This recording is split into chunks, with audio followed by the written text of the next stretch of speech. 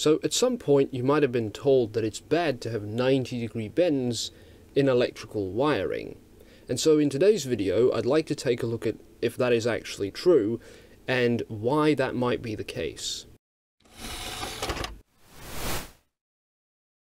So first of all, for those of you just interested in getting a quick answer, I can tell you right away that a 90-degree bend in a wire is usually no problem at all. So you could just do that, it's going to work just fine. And in fact, a lot of you will have tried it and would have found that it does in fact work without any problems. But that does leave us with the question of, where does this advice of avoiding 90-degree bends, where does it actually come from? What is the reasoning behind this? Now, I think a big part of it comes from the world of electronic circuit board design, or PCB design, because if you look at PCBs, rarely will you find any 90-degree bends on them. And if you've ever gone on the internet and read advice about how to design circuit boards, you'll find one of the most common pieces of advice is to avoid 90-degree bends at all costs. So first of all, let's take a step back from PCB traces and just talk about a regular cable, okay? A cable that consists of two wires. So a way that you can model a cable is as if it's this long string of connected inductors and capacitors, which looks kind of like this. And there is something really interesting about that.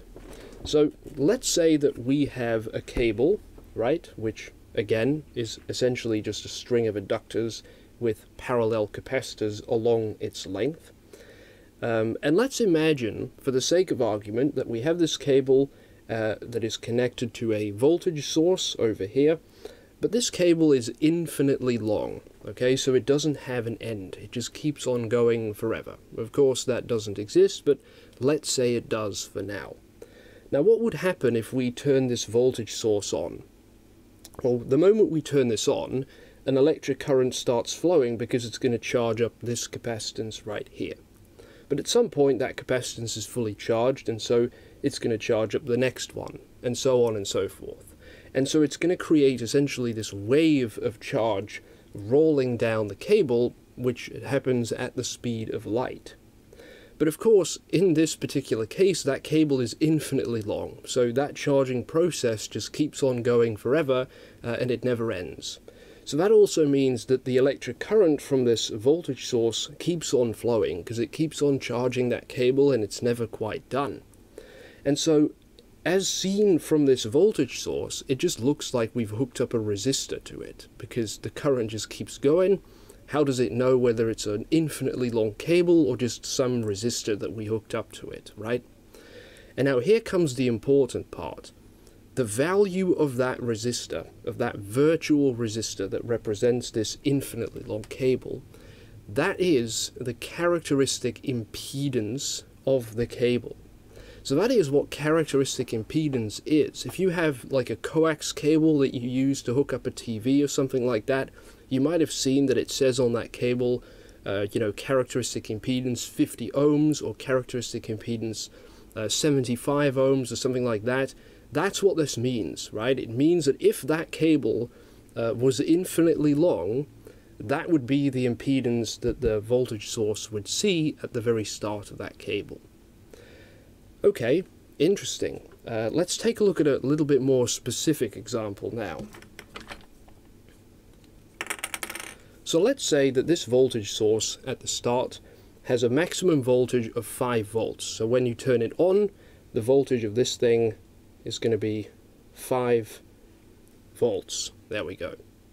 Also, the characteristic impedance of our cable, we're just going to assume is 50 ohms. That is ZC, the characteristic impedance of the cable. Now, the characteristic impedance of a cable depends on how much capacitance there is between those wires and how much inductance there is. And so it depends on the physical characteristics of the cable, right? The way that it's constructed and the materials that are used, etc. So that is why on every specific cable that you buy, at least if it's relevant for the type of cable, like you wouldn't see it on a power cord, right? But if you buy a coax cable, it says 50 ohms, then you know that this thing's specifically made to have that characteristic impedance. Okay, also, let's assume that the internal resistance of our voltage source is also 50 ohms. So we're just going to say 50 right there. Now, what we're going to do is we're going to turn on this voltage source, and we're going to plot the voltage in this point right here at the start of the cable in this chart. So we have voltage on the vertical axis, time on the horizontal axis. What will happen to the voltage in this point? Well, initially, when we turn on this voltage source, we have a 50 ohm internal resistance connected in series with a 50 ohm characteristic cable impedance, so we just have a 50-50 voltage divider. So the voltage here is going to be halfway in between 0 and 5, so it's going to be 2.5. So let's just draw that on our plot. We turn on the voltage source and the voltage goes up, and let's say it reaches, it's about right there, 2.5 volts. Perfect.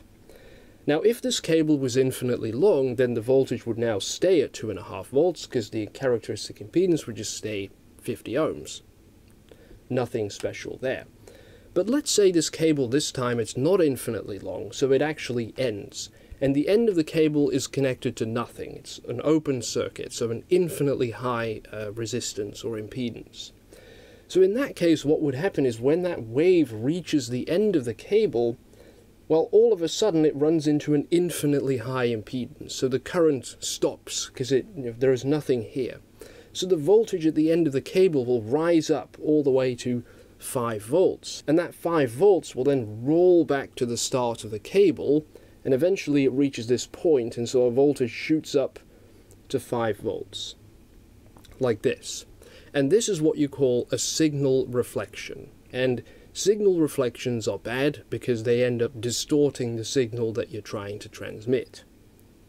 Now, what you can actually do is by looking at this delay here, you can work out the length of the cable, right? Because the wave rolls to the end of the cable at the speed of light, and then it rolls back at the speed of light, and so based on this time, you can work out how long the cable is.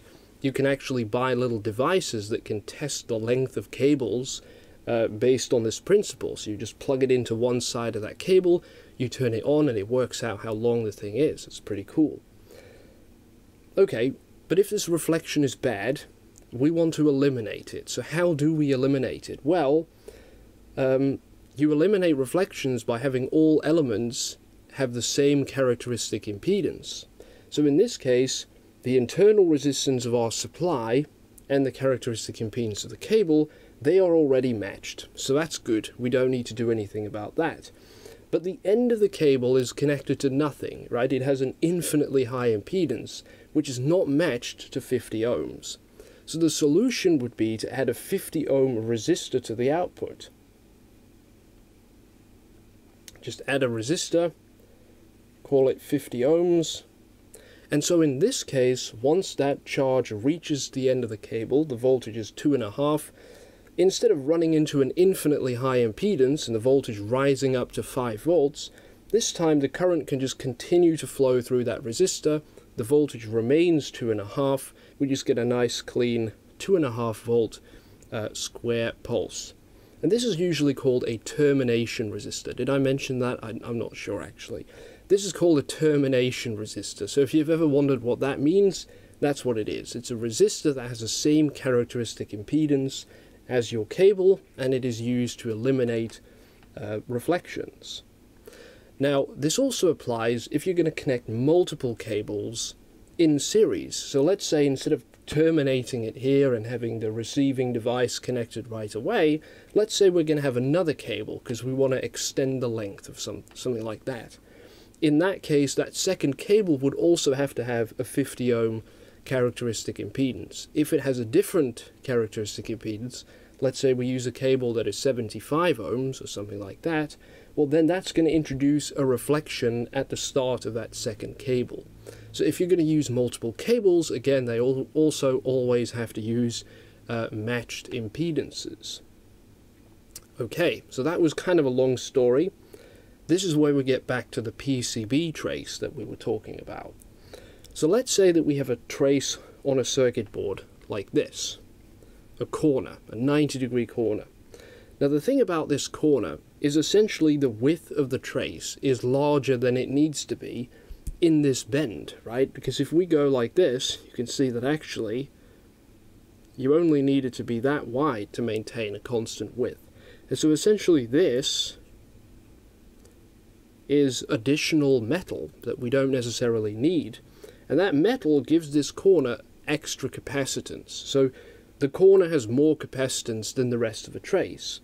But we just saw that the amount of capacitance is important in how much characteristic impedance something has. And so in this case, the corner would have a different characteristic impedance from the rest of that trace. And so that could cause a reflection, which is why it's a good idea to avoid corners like this on a circuit board. However, there is something important to realize about all this. All of this stuff about reflections and characteristic impedance is only relevant if the period time of your signal is similar to the propagation delay across the cable that you are using. So in other words, if the wavelength of the signal is in the same order of magnitude as the physical length of the cable. And in a lot of situations, you'll find that is simply not the case. So even at a reasonably high frequency, like let's say 100 megahertz, 100 million cycles or pulses per second, the wavelength is still about 3 meters. So if you talk about PCBs, like little circuit boards, which are in the sort of centimeter scale, for this stuff to matter, you need to be dealing with gigahertz type signals. So while this can be an issue that you need to deal with, it usually only happens if you have very long cables, which you don't have on a circuit board, because circuit boards are usually pretty small, or you need to be dealing with very high frequency signals, which in a lot of electronic circuits is simply not the case. So even on a PCB, in most cases, for electronics that don't use very high frequency signals, using 90-degree corners is absolutely fine. Of course, none of this is relevant when it comes to power wires, because in the case of power wires, they always operate at super low frequencies. We're talking 50, 60 hertz, or even DC, so reflections play absolutely no role here. But there are some other reasons to avoid bending wires 90 degrees. So, for example, one point that is often made is that if you bend a wire super tight, essentially you're stretching one side of that wire, and so you might be causing microscopic cracks in the material, which could increase the resistance of the wire in that spot.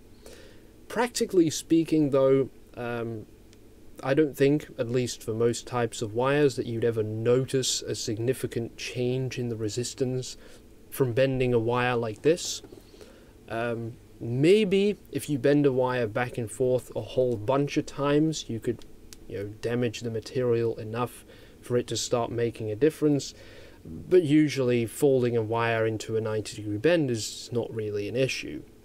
Another point that I've seen people make is that it could damage the insulation layer on the wire.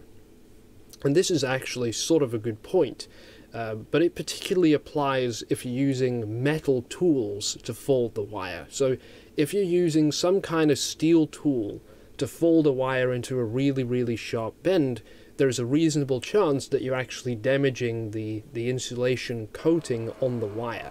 And that could be a safety risk. So in general, I'd say a 90-degree corner in a wire is usually no problem.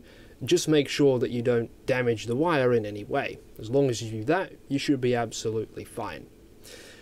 So there you go. That is sort of the backstory, at least as far as I know, on why people don't like 90-degree corners in wires. I hope you've enjoyed this video. If you did, then maybe consider subscribing to this channel. And of course, thank you very much for watching.